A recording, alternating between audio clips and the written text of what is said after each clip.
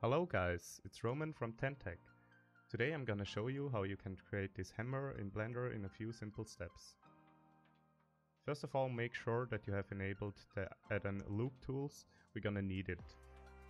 Now as always, delete the default cube, add a new one, go into edit mode with tab and scale it in the Y direction. We're gonna add some loop cuts. Do it in the other direction too. Now we're gonna add two more loop cuts, right here and right here.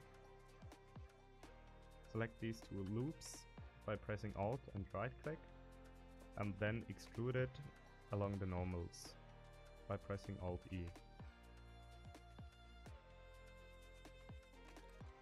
Next step is to make it a little bit uneven by adding some bumps into it. Select one edge, press Ctrl B to bevel, apply it with Enter.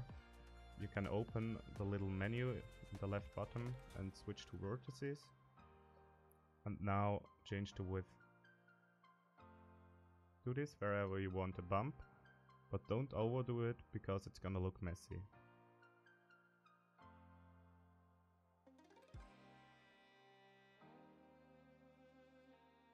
The next step is to bevel the edges so that it looks a little bit cleaner. Select all the edges where you want the bevel to be. Now press Ctrl B to bevel it. The next step, we're gonna add the handle. That's the step where we need the plugin loop tools. First of all, insert the faces. Press W, select loop tools circle. Scale it down a little bit so that it doesn't overlap with the outer surface. Now extrude it. We're gonna add a loop cut, move it down,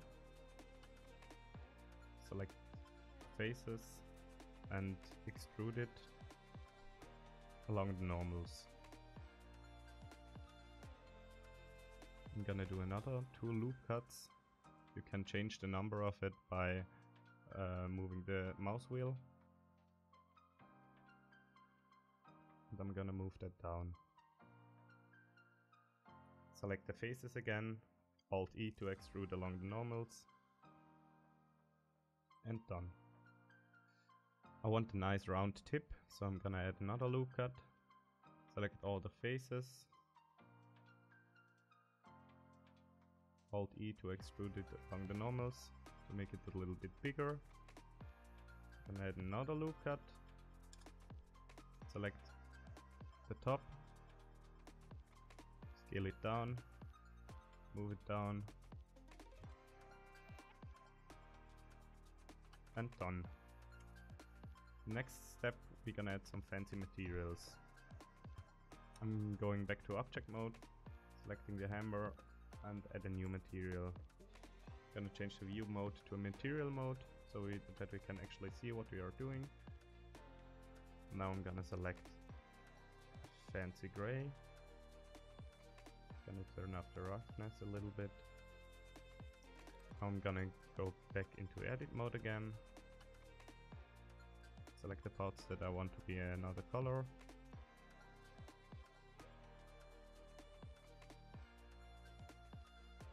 If you have selected everything, we're gonna add a new material. Change the color to a yellowish color and assign it. I'm gonna turn up the metallic a little bit. And I'm gonna turn down the roughness a little bit. I want those two parts to be the same color, so I'm gonna select them.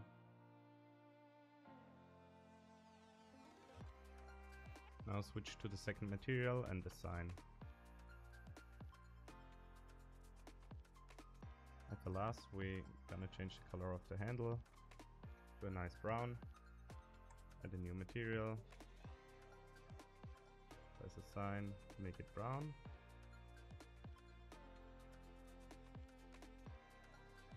And done. Just to make it look a little bit nicer, I'm gonna add some bevels.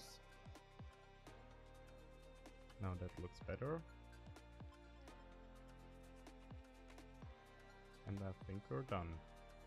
Next part we're gonna do a simple lighting setup for rendering, so you can get a nice looking render out of it. For the rendering, I'm gonna press Shift A and then a new plane. Move it down, scale it up. Go into edit mode, select an edge, extrude it into the Z direction. Select this edge and bevel it. You can adjust the bevel by using the mouse wheel. Done. Now make a new material. I'm gonna use gray as a background.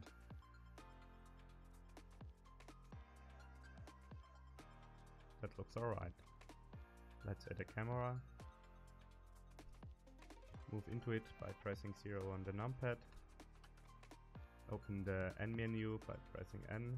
Go to View, Camera to View. Now you can move the camera. Move it into a nice location.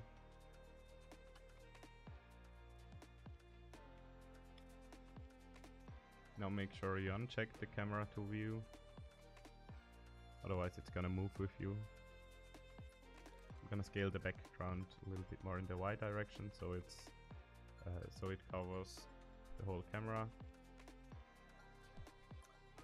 Now for lighting we're gonna do a simple trick. Go to the world menu, change from color to environment texture. I'm gonna select the texture that I have laying down on my desk, but you can go to websites like Polyhaven to download them. I'm gonna link it in the description.